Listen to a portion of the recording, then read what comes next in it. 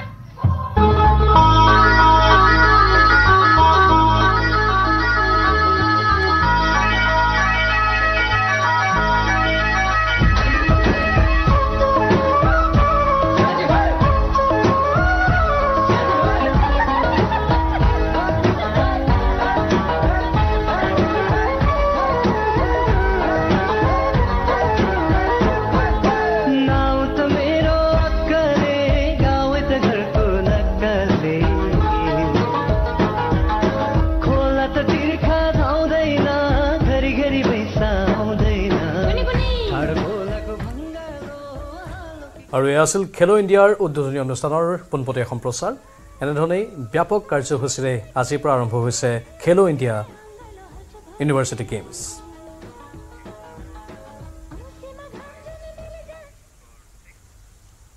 মৰিয়নিৰ পৰা দুগৰাকী মেট্ৰিক পৰীক্ষাৰ্থীৰ নিৰুদ্দিষ্ট হোৱা ঘটনাই তোলপাৰ লগাইছে সমগ্ৰ ৰাজ্য থানাত বহি নিৰুদ্দিষ্টৰ মোবাইল ট্ৰেক কৰাতেই ব্যস্ত হৈ আছে আৰক্ষী বিপৰীতে বাতৰি সম্প্ৰচাৰ হোৱাৰ পাছত বাৰে বাৰে ফোন কৰি বিভ্ৰান্তিকৰ ভাষ্যৰে দুই নিৰুদ্দিষ্টই বিপথে পৰিচালিত কৰিছে পৰিয়ালক এনে অৱস্থাত অসহায় হৈ পৰিছে মৰিয়নিৰ ভুক্তভোগী পৰিয়াল দুটা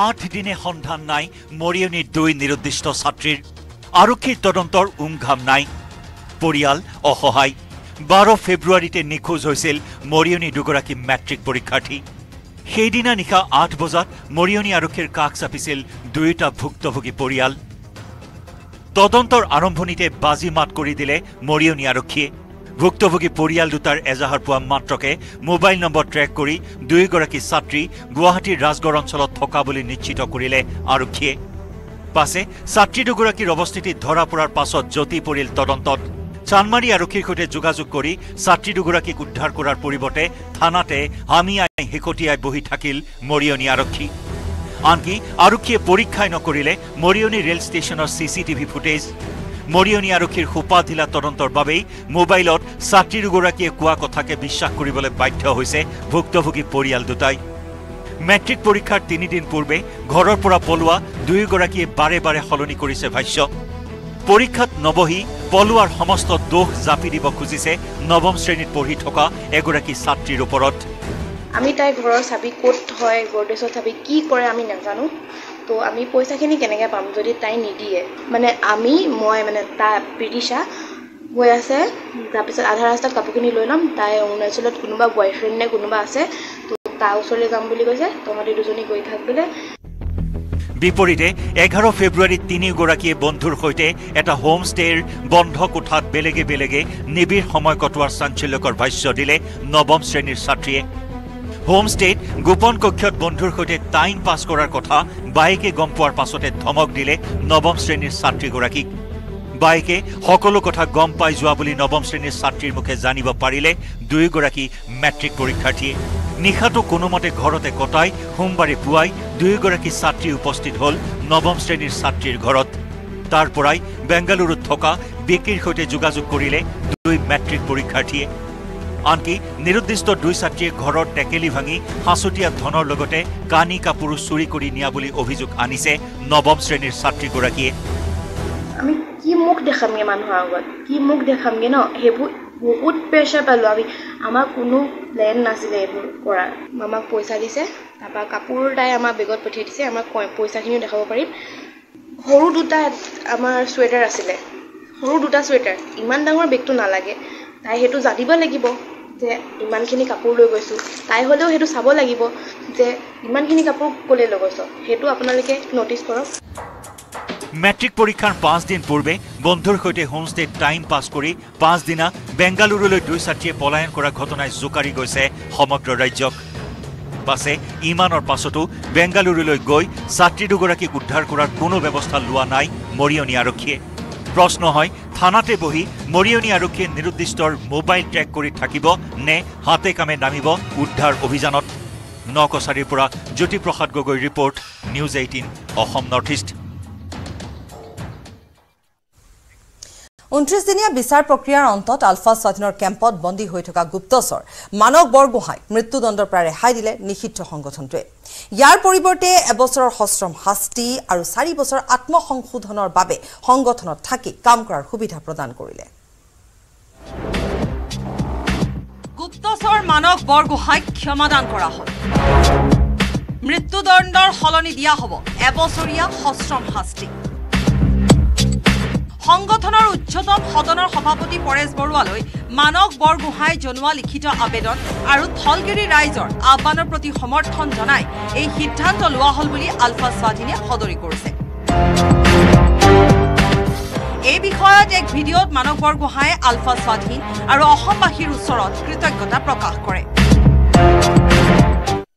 ৰাইজ মই যি অসমীয় অপৰাধ কৰিছিলোঁ তাৰ বাবে মোৰ যি মৃত্যুদণ্ডৰ ৰায় ঘোষণা হৈছিল আজি সেই ৰায় বাতিল হৈছে তাৰ বাবে সমূহ অসমবাসী ৰাইজক মই ধন্যবাদ আৰু কৃতজ্ঞতা জনাইছোঁ কাৰণ আপোনালোকৰ অনুৰোধ ৰক্ষা কৰি সংগঠনে মোক আজি পুনৰ জীৱনদান দিছে সেয়েহে মই সংগঠনৰ লগত আপোনালোকৰ ওচৰত মই চিৰ ঋণী হৈ ৰম আৰু মোৰ এই যি জীৱনদান এই দানৰ প্ৰতিদান স্বৰূপে মই সমূহ অসমবাসী আৰু সংগঠনৰ কাৰণে মোৰ শেষ উশাহ থকালৈকে সংগঠনৰ স্বাৰ্থত জাতিৰ স্বাৰ্থত আৰু দেশ মাতৃৰ সেৱাৰ কাৰণে মই নিজকে উৎসৰ্গা কৰি যাম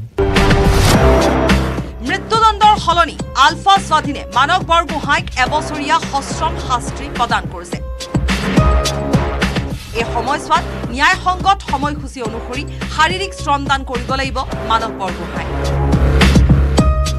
ইয়াৰ লগতে সংগঠনৰ সদস্য প্ৰাপ্তিৰ বাবে 4 বছৰ কাল নিজ কাম কাজৰ জৰিয়তে মানসে আত্মসংশোধন কৰিব লাগিব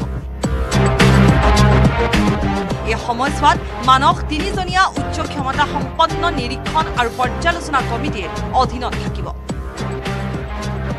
এইটো বখলো আমাৰ অনুৰোধ ৰক্ষা কৰি পৰেশ বৰুৱা ডাঙৰীয়াই যিটো চৰম শাস্তি পাই ৰেহাই দিলে তাৰ বাবে আমি অশেষ ধন্যবাদ দিছোঁ আৰু এতিয়া এইটোৱে কথা পিছৰ যাতে তেওঁক আৰু বিশেষ শাস্তি নিদিয়ে আৰু এতিয়া দীঘলীয়া টাইম এটা যেনেকৈ 5 বছৰ দিন তেওঁ থাকিবলগীয়া হৈছে নিজকে সংশোধন কৰিবৰ কাৰণে সেইখিনি যাতে পৰেশ বৰুৱা ডাঙৰীয়াই সকলোখিনি বিচাৰ বিবেচনা কৰিব যাতে শাস্তি নিদিব আলফা স্বাধীনে দিয়া এই অন্তিম সুযোগক সঠিকভাৱে মূল্যায়ন কৰিবলৈ ব্যৰ্থ হলে যিকোনো অবাঞ্ছিত শাস্তিৰ বাবে সাজু থাকিব লাগিব মানৱ বৰগোহাঁই। আৰু মোৰ ক্ষেত্ৰত যদি এনে ভুলৰ পুনৰাবৃত্তি হয় তেনেহলে সংগঠনৰ সংবিধান মতে মোক যি শাস্তি প্ৰদান কৰে সেই শাস্তি মই বিনা প্ৰতিবাদে গ্ৰহণ কৰিম। ইয়াৰ ক্ষেত্ৰত সংগঠন জগৰীয়া নহয়, ইয়াৰ ক্ষেত্ৰত সম্পূৰ্ণ জগৰীয়া মই নিজে হ'ম। ইপিনে মানৱ বৰগোহাঁইক আলফা স্বাধীনৰ বিৰুদ্ধে গুপ্তচৰগিৰি কৰিবলৈ প্ৰেৰণ কৰা দালাল মহাপ্ৰবঞ্চক মানৱ চলিহা এতিয়া গুৱাহাটী কাৰাগাৰত। Bureau report news 18 Assam north east.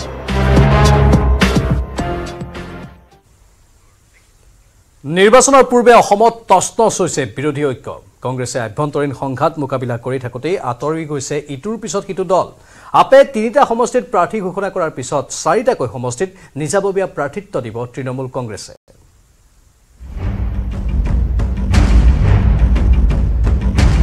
ৰাজ্যত ভাঙি টুকুৰা টুকুৰ হ'ল বিৰোধী ঐক্য। AIDFক বাহিৰত ৰাখি বিৰোধী ঐক্য বনাইছিল কংগ্ৰেছে, কিন্তু নাবাছিল।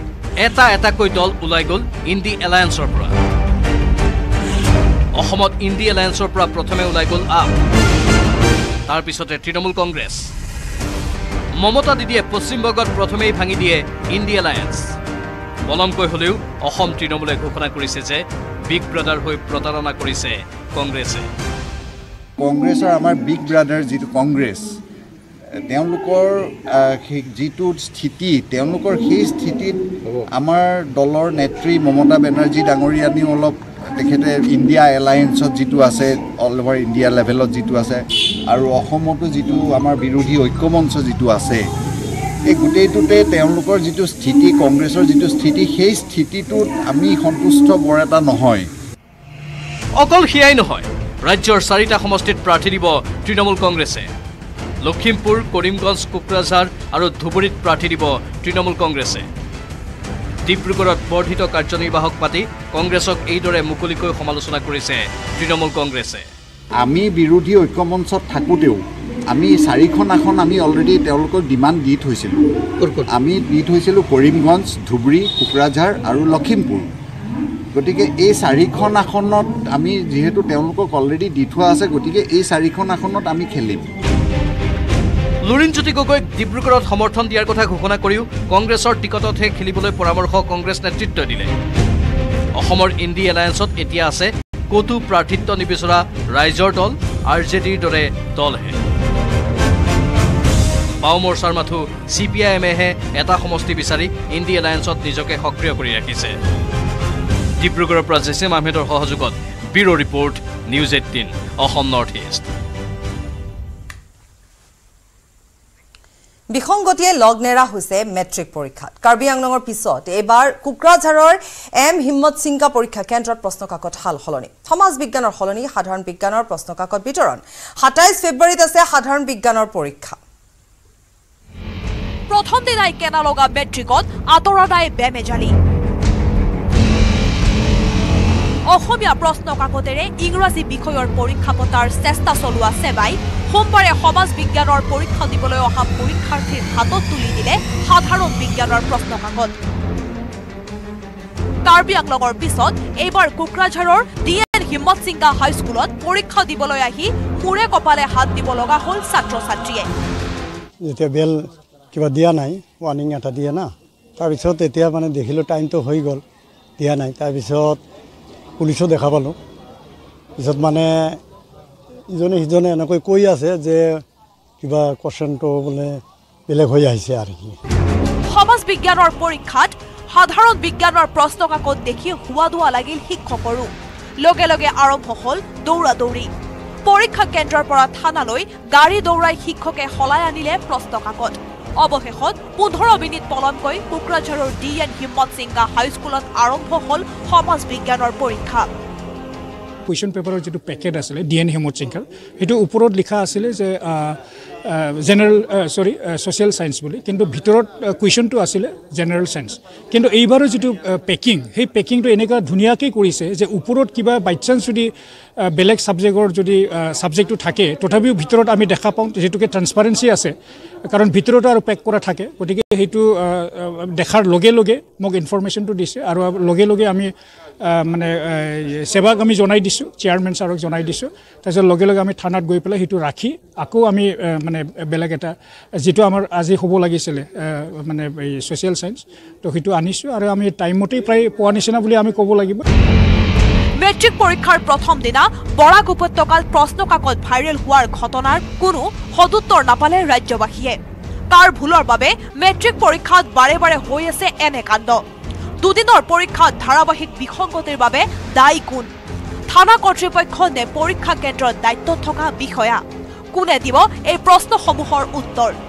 কোকৰাঝাৰৰ পৰা সুৰজ বসুমতাৰীৰ সহযোগত Hirakjyoti মালাকৰৰ report, news 18 Assam north east.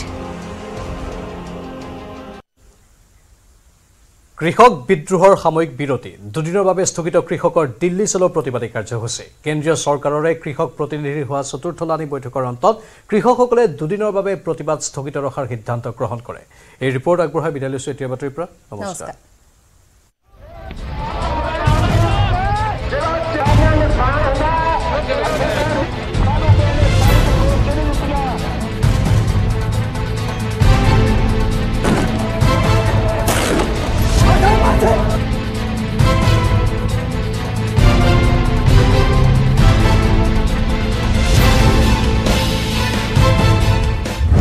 খন্তেক বিৰতি, সাময়িক এটা বিৰতি। দুটা দিনৰ বাবে স্থগিত কৃষকসকলৰ দিল্লী চলো কাৰ্যসূচী।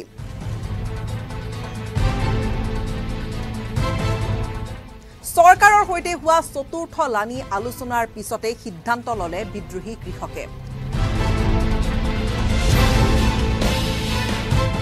পাঞ্জাব হাৰিয়ানা সীমান্ত যি কৃষকসকলে ৰৈ আছিলে আজি বিগত কিছুদিন ধৰি, তেওঁলোকে দিল্লী চলো কাৰ্যসূচী লৈ চৰকাৰৰ আগত বহুকেইটা তেওঁলোকৰ দাবী উত্থাপন কৰি আছিলে। সেই কাৰ্যসূচী সাময়িকভাৱে স্থগিত ৰখা হৈছে। আচলতে চতুৰ্থ লানি যি আলোচনা কেন্দ্ৰীয় চৰকাৰৰ 3গৰাকী মন্ত্ৰীৰ সৈতে অনুষ্ঠিত হৈছিল, সেই চতুৰ্থ লানি আলোচনাত কিছু প্ৰস্তাৱ দিছে কেন্দ্ৰই।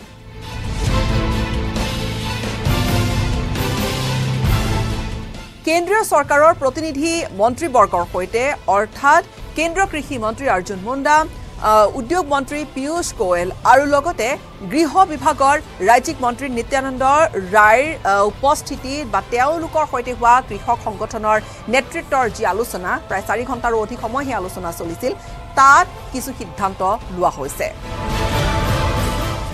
मेरा विश्वास है जिस अच्छे वातावरण में आज की चर्चा हुई है, उस वातावरण में दोनों पक्ष सकारात्मक सोच के साथ हम चाहते हैं कि कॉटन पुनर्जीवित हो, पंजाब फिर एक बार कॉटन की खेती में, कापूस की खेती में अपना प्राथमिक स्थान ले।